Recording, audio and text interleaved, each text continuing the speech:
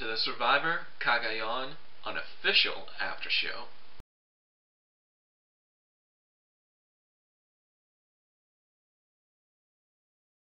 I'm your host, Edward Crane.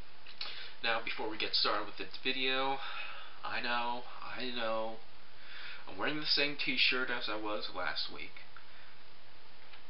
It just happened that way.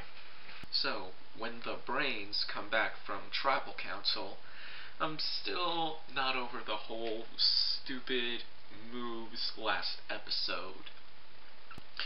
I mean, like, it was so deep inside, like, oh my god, that was so stupid. It gives us brains a bad name. So going into this, I'm like, don't let it be like Malcolm's team from Survivor Philippines. Don't let it be like that.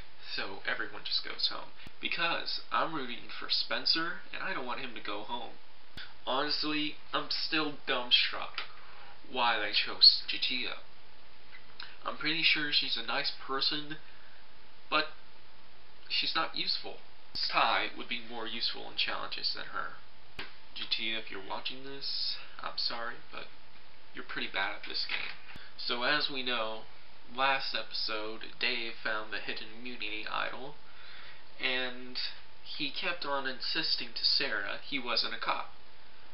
So one night, he tells him, and now they come up with Cops Are Us. Stealth Are Us, Cops Are Us. Hey Survivor, I got a brand new season for you. Where's my paycheck? I mean, that rain was brutal. So let's talk about the rain. Now, that rain was downright brutal. I mean, probably was a typhoon or something, because that shit was ridiculous. If you saw the wrinkles, like people's hands and feet, they looked like cadavers. Like, their hands and feet look like they belong to cadavers. And cadavers are dead corpses, if you don't know what a cadaver is. In this storm, LJ from the Beautiful tribe found a hidden immunity idol, which is not bad. I mean, that was smart of him, and I give LJ props. So when the Brain tribe was reading off the challenge, and they all wanted to practice, I was okay. I really enjoyed it because we haven't seen like practicing in a while, and the way they did it was funny with like classical music, like do do do do do do do do do do do do, and like I thought it was kind of funny, not like laugh out loud funny, but it was like worth a chuckle or two. But going into this, I'm rooting for the Brains and hoping they don't have to go to Tribal again. So during the challenge, Brains was in last place, and I was like, fudge! And I was like, oh no, no, no, no, no, no. Why, Brains, why? And then they come in second place, and Bronze go in first, and I'm like, yes! Yes! Finally! They catch a break. And the Beautiful tribe has to go to Tribal. Now, going into this, I remember about the beauty alliance between Jeremiah, Morgan, and Bryce.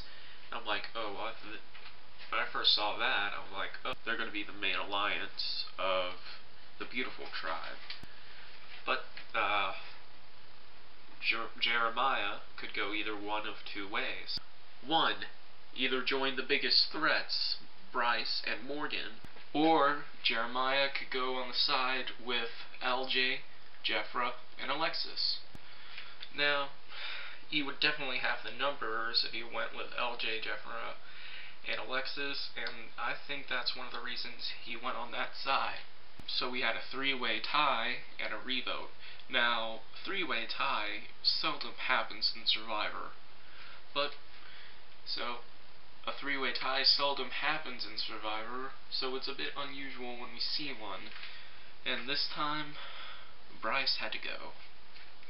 Bryce, he seemed like a cool dude, and I think they were smart to get rid of you because you did seem like a social threat. Just remember, you did your best, and blindsides happen to the best of us. Now it's time to mark him out.